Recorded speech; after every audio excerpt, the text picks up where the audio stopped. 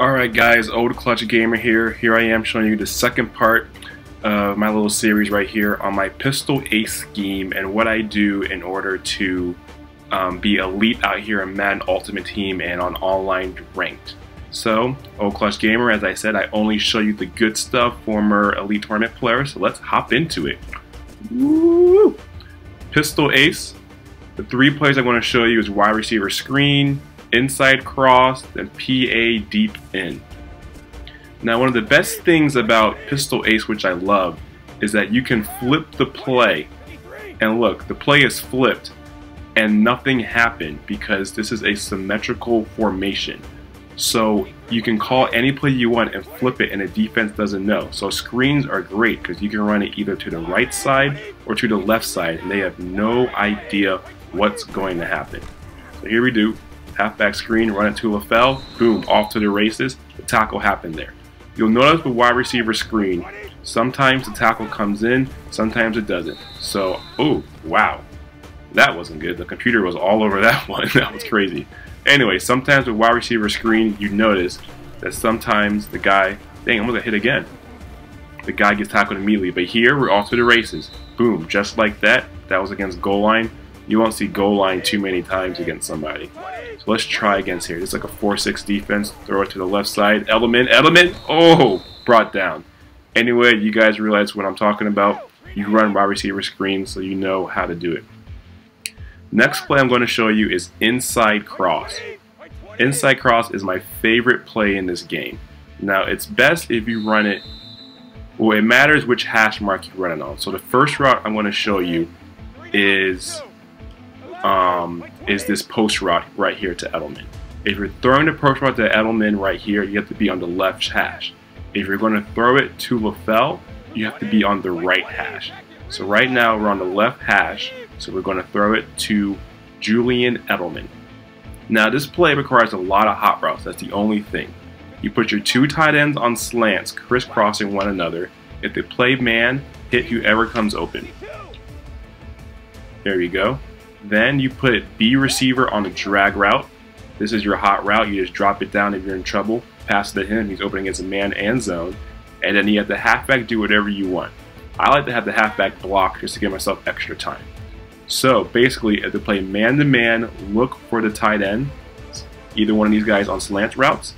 If they're playing zone, try and feed it to Edelman. It's going to be a tight window, but you can fit the ball in there if you have a great quarterback. That's the pass I always make in these films I've been showing you. Alright, let's see what happens. They're playing zone. Edelman's right there. Boom! Look at that dot. He dropped the ball, but he was right there. Now you'll see what's essential for this is the slant right. Is a slant route that Tim Wright's running, my wide tight end.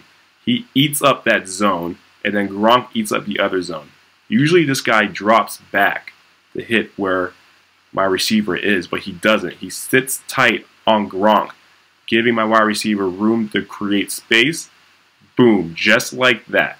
Only thing here is he dropped the ball, which is why in Madden Ultimate Team I have guys with great hands and great catch in traffic, because as soon as he catches this route, he's getting hit. But this is easily what? This is like an 18-yard play, just like that, and it only took 2 seconds. Let's run it again. Inside cross. Tight ends on slant routes crisscrossing each other.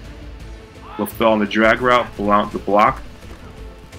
Boom, there it is. Again, there it is. 15 yards every time.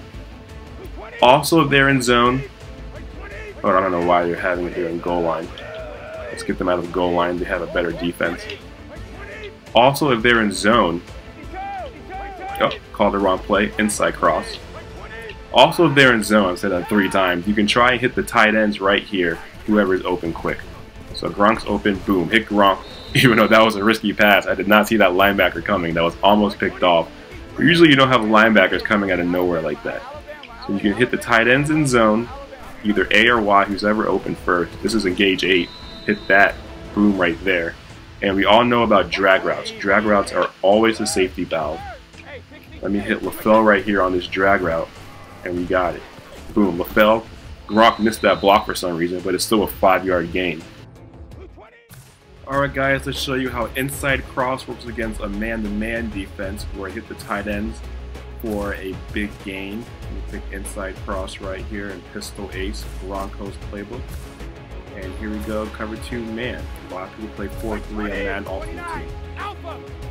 Put these 2 guys on crossing routes. Put the guy on a drag, B receiver. Put the running back on the halfback block.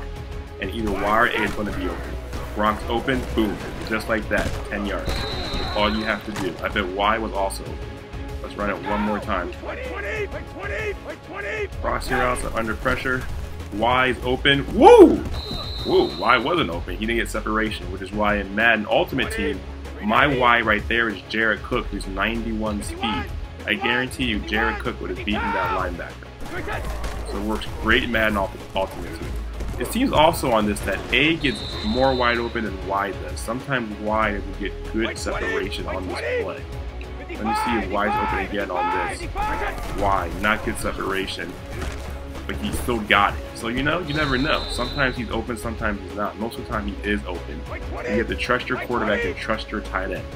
Lab it out with your team to figure out how fast your tight end needs to be in order to make sure he hits this route on man-to-man. Alright, and the next play I'm going to show you is play action.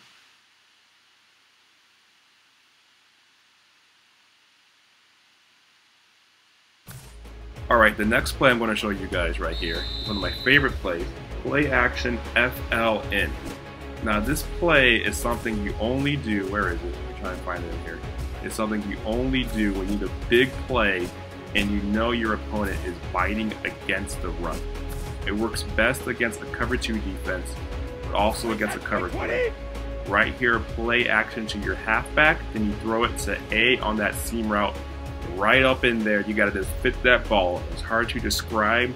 Go on practice mode and feel it out, and you know exactly what I'm talking about. So let's give this a run. So let's try this play. Play action to Blanc, looking for Gronk, still looking. Whoa! Dot!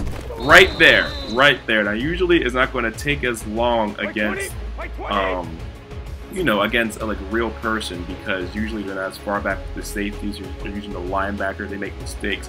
But the computer always plays things perfectly. But if you can do it against the computer, when the computer runs a cover 2 defense, I guarantee you can do it against a real person. Here it is, play action Blanc, looking for Gronk. There it is, boy. Play action Blanc, looking for Gronk, looking, there it is, boy. Ooh, just like that. Oh, Gronk getting mad yards. Anyway guys, that sums up my video. I hope you enjoyed this. This is my pistol ace scheme, and these are the main 3 passing plays I've run in this game for Madden 15 and how I dominate in Madden Ultimate Team. Check out my other videos. This is Old Clutch Gamer signing out, y'all. Y'all know the drill. Comment, subscribe, friend me, tweet me. We out. Let's go. Peace.